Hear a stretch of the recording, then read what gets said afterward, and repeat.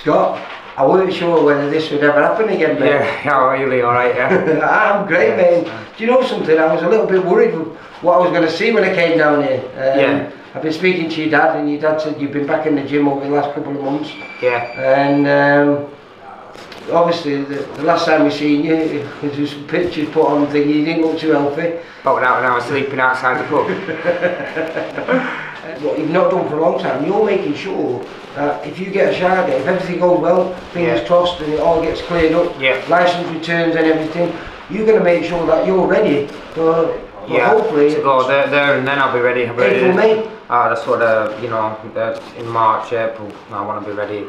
The week I'm ready to go, I'm going to be, you know, ready to fight as soon as they've got something from me. Big 3-0 now, mate. Yeah, I'm 30 years old now, so. But you're still a young 30, aren't you? Yeah, I'm still young, and I've not took too much damage in any fights, you know, a couple, but I'm still fresh in that sense, and I'm, you know, I'll be 31 when it comes to getting back in there. Well, how are you? I know it sounds, but mentally, how are you now? Have you missed training? Yeah, I didn't train for a long time, and I was missing it, and been enjoying my training now, just steadily getting back into it and taking my time. You know, so I don't overdo it to begin with, and I've got the time to take, so that's what I'm doing. So hopefully we've got a good 7 or 8 months before you have to worry about dates and fights and things like that. But you're brilliant because you've got a new kid turning over. I've just been watching you spar. Yeah. 2 brothers, Patrick Gavin and Jimmy Gavin.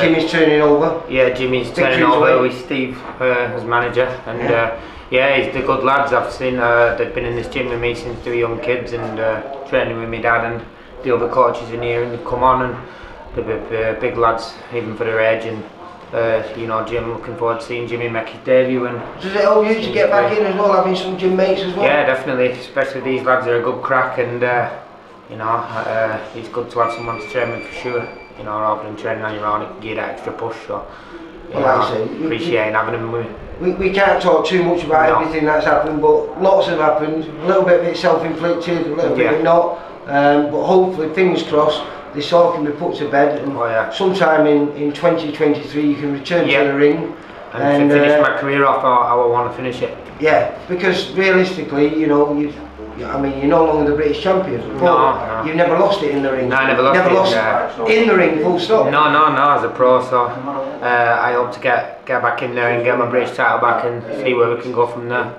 Yeah, right, okay, well I look forward to that. We'll be catching up with you a little bit nearer the time, and we'll see how things are going, and you can fill us in, but considering what I was expecting, I'm smiling, mate. I'd have got a haircut, the shed for the you coming like that. Cheers, right. Yeah, nice one, Lee.